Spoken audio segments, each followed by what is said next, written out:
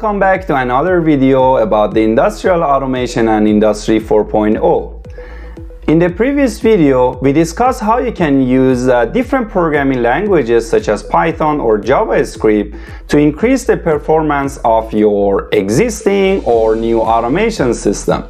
As we discussed, the classical automation systems are somewhat limited. Of course, there are some advanced platforms such as Siemens WinCC Unified, which offers programming JavaScript natively within your IDE of your SCADA or HMI system. But there are several times that you need to implement some advanced tasks, such as implementing a machine learning algorithm or voice recognition or even image processing. That's the time you can utilize other programming languages such as Python to run in parallel and then interact with your automation system using different protocols such as OPC UA, Modbus, or S7 connection, for example in the Siemens PLCs, and so on. In this video, we are raising the bar even further and we are going to use a machine learning algorithm to interact with our automation system and more specifically with our PLC to be able to use a camera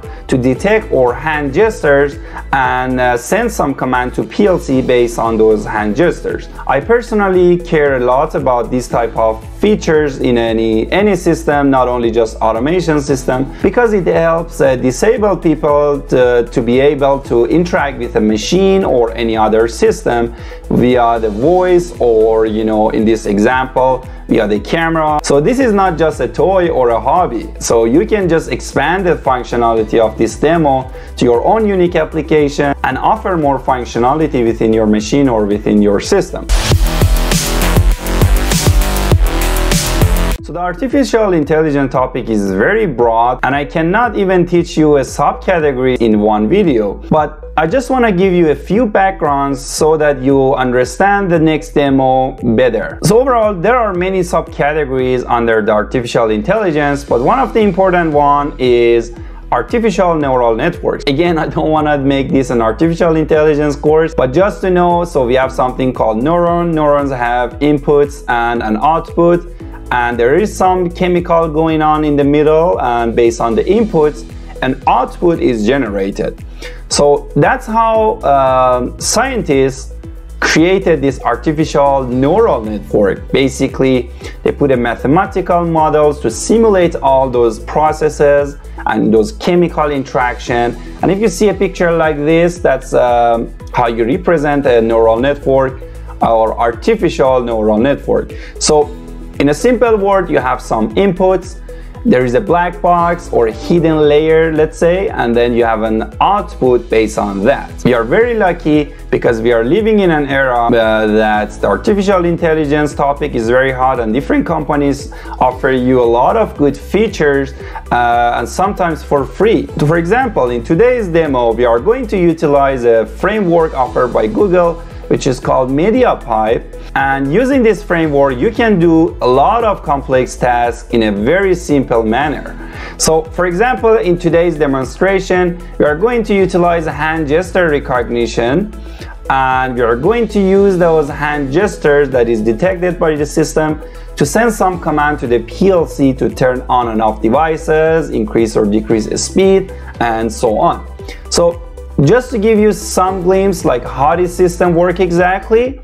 So as I said, we are using artificial neural networks, right? We have some inputs, we have a machine learning algorithm in the middle, let's say, or a black box, let's call it, and then we generate some output. So as an input, in this demo for the hand gesture detection, using the camera, the algorithm detects 21 key points within your hand and it feeds that to a machine learning model, and based on these inputs you get a series of output, and the output in our example is the hand gesture. For example, we can say this is thumbs up, this is thumbs down, this is peace, and so on. And the very amazing thing about this model is this is designed to be very lightweight, and you can run it on edge devices. That's really amazing. So again, we don't want to go into the technical details of the model and artificial intelligence, but you can get more technical information from their website if you're interested to know more. And now we can jump into the live demo and see how this system works. And I will show you how I use this model to interact with a PLC to turn on and off a fan and speed up and down the fan, and using the camera, and it runs very smooth, and you will be impressed by the results, so stay tuned. Okay, now it's the fun part. It's the live demo section of this video. Let's see how the system works and what's the performance of this machine learning algorithm offered by Google in a real life example when we use it as an interactive way to communicate with our PLC, HMI, SCADA, or overall an automation and OT system.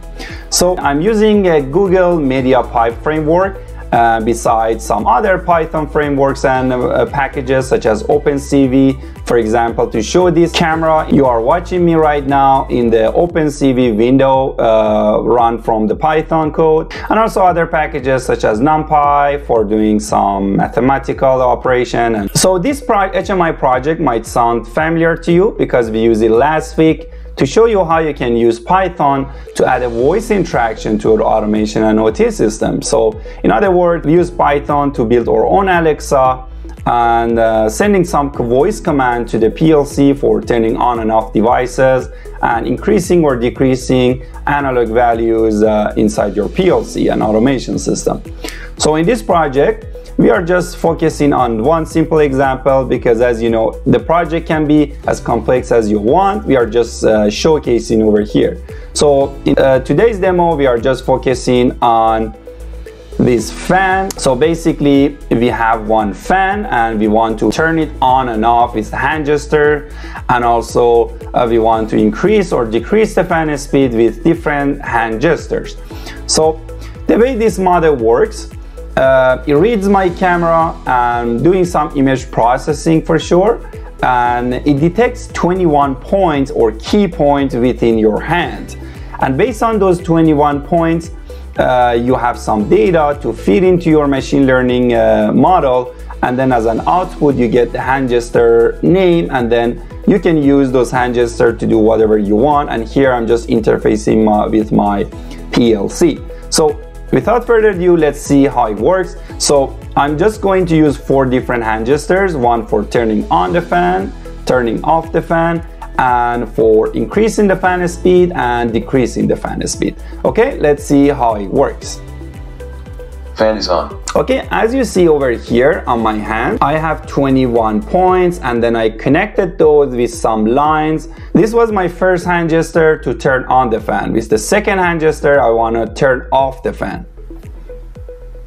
Fan is off.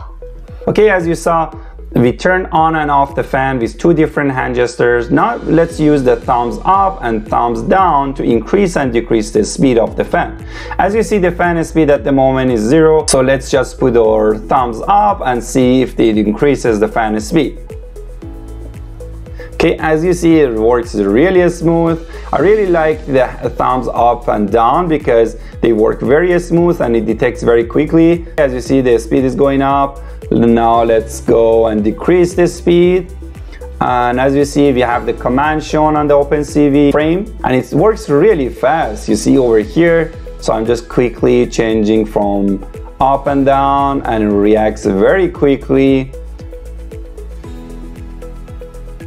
And this specific hand gesture model is capable of identifying more than just 4 hand gestures. I think it is capable of identifying up to 9 different hand gestures, and you can use those for different applications. For example, as you see, we have the peace, we have the smile, we have the feast, and different hand gestures. Okay, now let's just quickly run the demo again, and I just want to turn on or off the fan, increase and decrease the speed so that you can see how fast this model works.